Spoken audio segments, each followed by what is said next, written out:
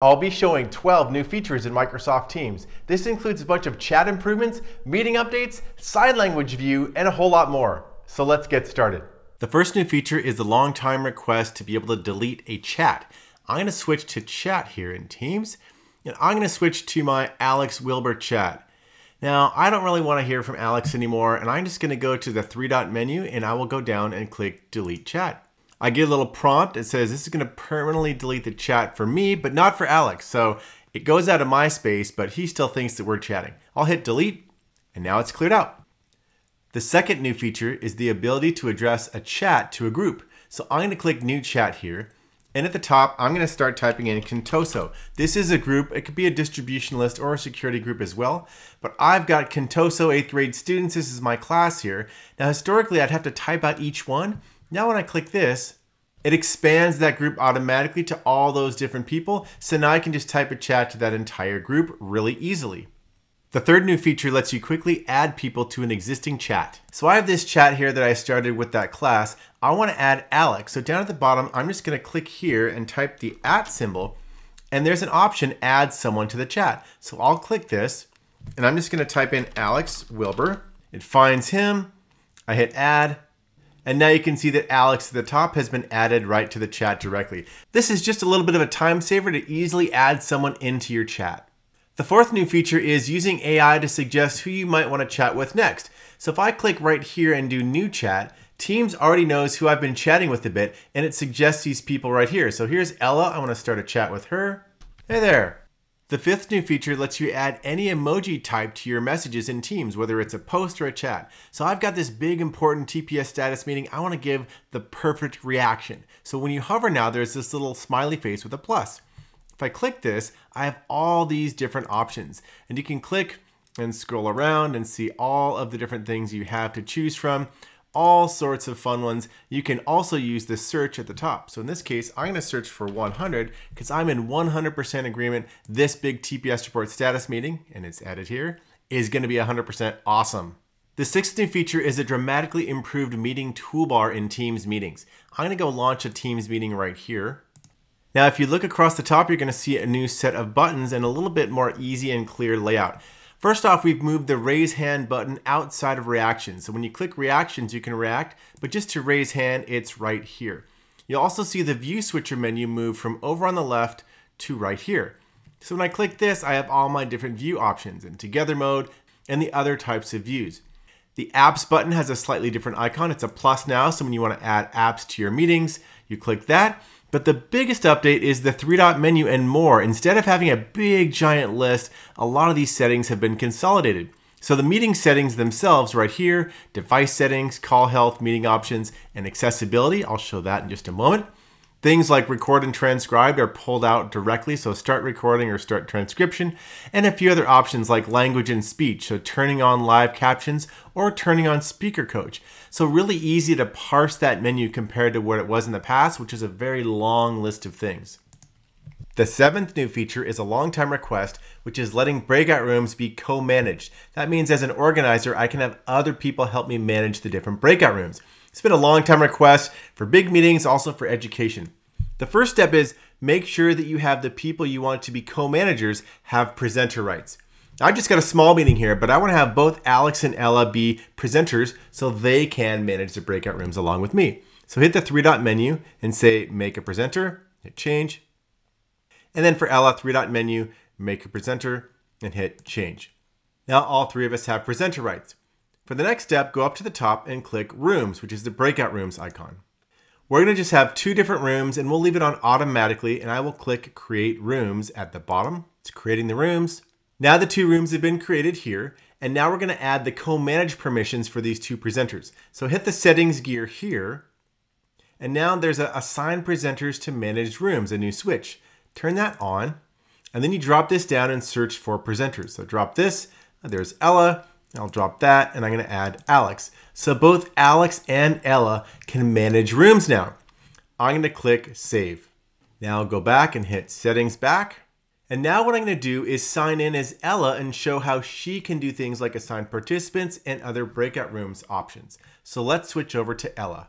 Now I'm signed in as Ella, and you can see that I have the Rooms button right here for breakout rooms. I can click this, and because I have managed permissions, I can do all the things with breakout rooms. I can assign participants, I can delete them, I can do settings here, I can add more. So all the same things that a normal breakout room organizer would be able to do, I can do now because I have permissions as a co-manager. The 8th new feature are groupings of accessibility settings and making them really accessible in a meeting. So if I go to the 3-dot menu here, you're gonna see settings, and now I can choose accessibility right here. This opens up the new accessibility panel. You can have sign language, and I'll show that in just a minute, but you can also have captions and say always show captions in my meetings. So instead of having to turn it on every time, I'm going to turn this on right here. And in this case, I can say, you know what? It's typically we have English meetings. I'm going to save for future meetings, and I'll hit confirm. Now, every single time that I go into my meeting, I'll have captions along the bottom. You can see right here that they're just starting up because I enabled it.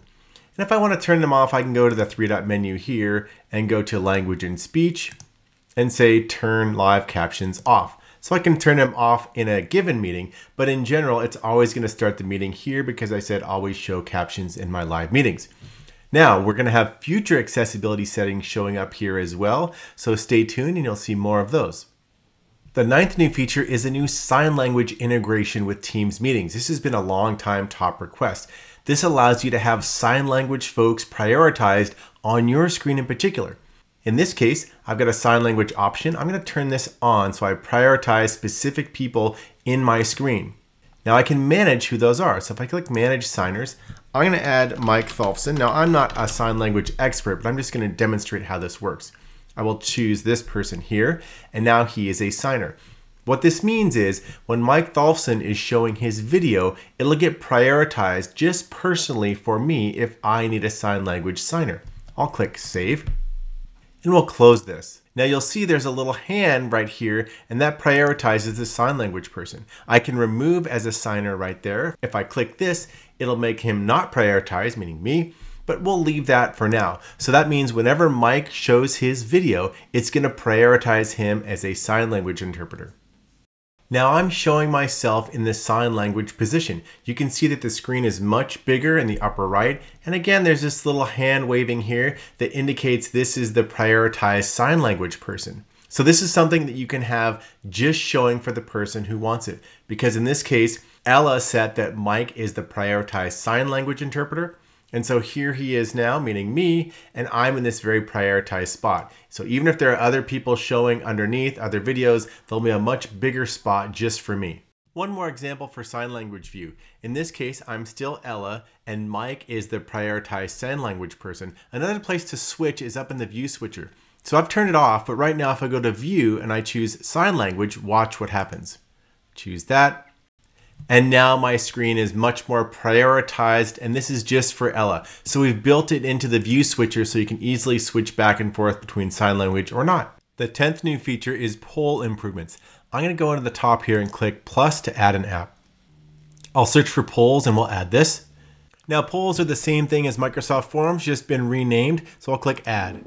Now the new feature specifically is down at the bottom. You can see launch instant poll. So I can do a little check versus an X, a thumbs up or down, or a heart. So if I just click here on the thumbs up and down, it immediately launches this poll. I didn't even have to go and target it or give details. So now I say, yeah, there's a thumbs up, one response, and there's a couple more responses. So really easy to just click and launch one of these instant polls right below. The 11th new feature supports multiple questions in your polls. So I'm going to go to the upper right here and choose new poll. Here's a set of questions, and I'm going to choose this multiple choice question. And I might fill this out, but what's nice is I can add another question. How are you feeling today? That's a good one. And I can even add a third question. And this time I'll choose word cloud. Now I can launch this poll and it'll be 3 different questions. So I'll click launch now. Here's the poll. My first question, I'll choose option 1, go to the next one. How am I feeling today? I'm feeling great. And the third question, what is the word of the day? Fantastical. And I will click submit. And I can even see the responses of all 3 questions. So I can navigate through and I can see all these different responses. So it's great to have that multi-choice question option.